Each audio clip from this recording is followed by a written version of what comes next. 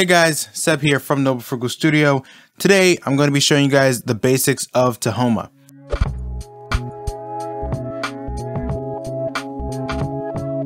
Now if you want to really learn how to use Tahoma, then I recommend you watch this tutorial that I'm going to link in the card right here. It's a basic tutorial on the animation software OpenToonz. Both Tahoma and OpenToonz are free, but Tahoma is based off of OpenToonz, so they're very similar. And since I already did a very in-depth tutorial on that, this series of basic tutorials for Tahoma are going to be focused on what's different about it. So in this tutorial, we're just going to be going over the brush tool, which is probably one of the best features about Tahoma. That's my favorite change that was made. And yeah, so we're going to go from this start screen all the way to using the brush tool and making some dope animations. Okay, so you have the start screen. All you have to do is hit create scene. We're just in sandbox right here. Since we're practicing, we can use the sandbox, but if you want to create a new project, you can.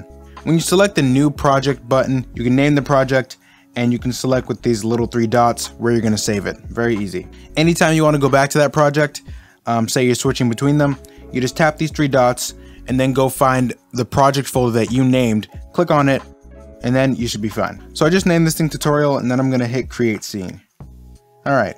So in order to create a new column or a layer, we're going to hover over to this plus note card looking thing.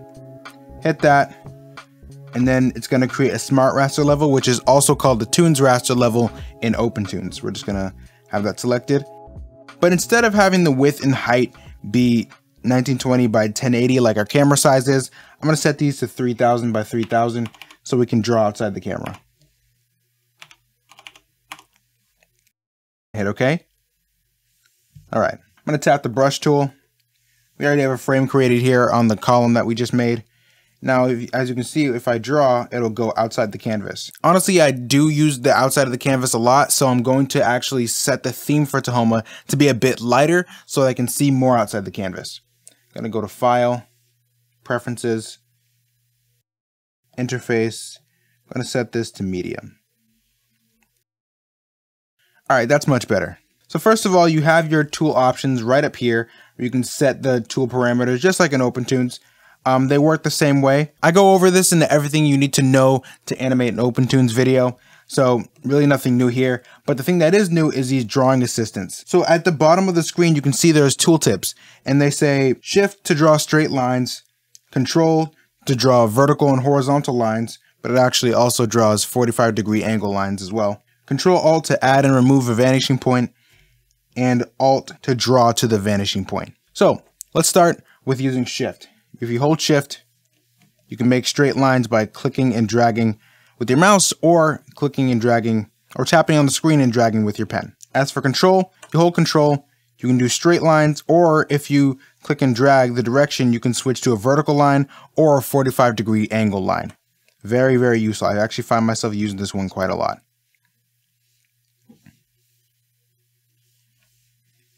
Okay, Control plus Alt adds a vanishing point, and you have to press Alt to draw to that vanishing point.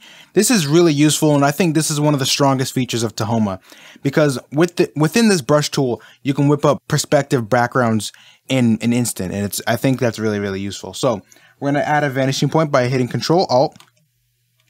As you can see, it makes this little green dot, and if we hold Alt and draw, every line that we draw will be going to that vanishing point.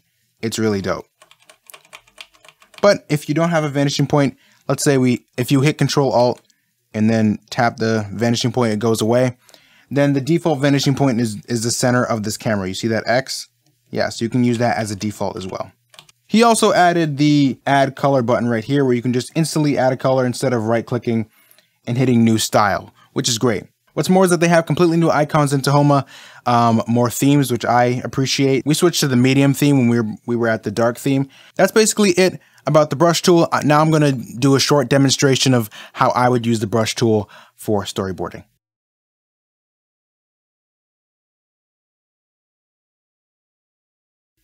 What's cool is you can also hit Control. I'm going to add a little horizon line right here. So this is the horizon. Actually, if we want, we can even make a grid with the perspective. So I'm going to hit Alt. I'm just going to drag and make lines from this point to make a short perspective grid so I can see the horizon. This doesn't have to be perfect, but where we want our character standing, we can just kind of flesh out a quick horizon line.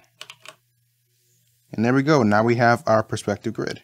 So I really don't need all that for this drawing. I just wanted to show you how it could be useful.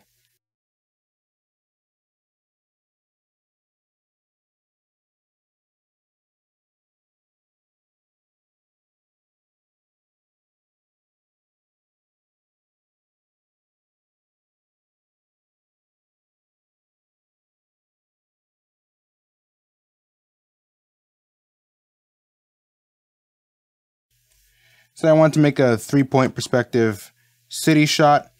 All I gotta do is just put 3 of those vanishing points, and it's really easy to do so. I actually really like this. This is awesome. But anyway, that's enough for the brush tool, guys. Those are the added drawing assistants, which make using Tahoma super cool. You can get down storyboards and backgrounds and things like that really quick, which is really why I love this software, why I use it. I use its perspective tools to make perspective work in my own projects. Very simple, and I'm really appreciative of this tool. Just like OpenToons, it's completely free. Head down in the description to download this thing.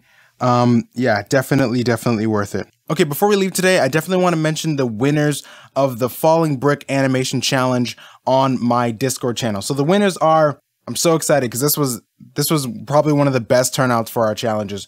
The winners this week are, well, this 2 weeks, is Terrific. I thought his animation just looked really crisp, really on point. Great job here. I love the colors. Mainly the timing though. The timing and the particle effects definitely sold me on that. That was really creative. Also that final snap, wasn't expecting that.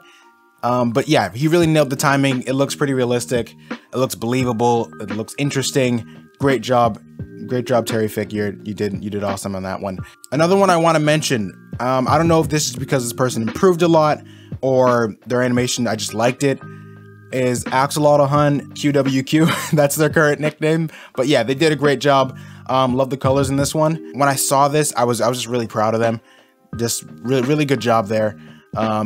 Keep working and keep doing these challenges so you can improve. Definitely nice shattering effect there. The honorable mention of this week is Cyro. Yeah, so a lot of these brick challenges were so creative, which made it really hard to choose. But yeah, this one was hilarious. And if you want to check them out for yourself, join our Discord channel. Go to the event chat and just scroll through, see all the challenges that people submit. They're awesome, guys. You're definitely not going to regret it. This challenge turnout was awesome. I didn't think that animating bricks could be so fun. I honestly didn't think this challenge was going to be that fun. But anyway, that's it for the challenges. Congratulations to the winners. Check these guys out on Discord. Chat with them. They're awesome. So that's it for this video, guys. If you want to check out a dope animation breakdown that I just made for this noble bouncing animation, head over to my Patreon page. You can join for just $1 a month, get a ton of benefits, one of which, if you join the Hog tier, which is offered at $3 a month, you can get exclusive tutorials made just for patrons. This noble animation breakdown is one of them. Highly recommended. All right, I'll see you guys next time. Peace. Special thanks to Owen Art for supporting this channel on Patreon. If you want to see the latest news about my film Castle Dark, gain access to exclusive tutorials and behind the scenes content, head over to the link below or on the end screen to my Patreon page.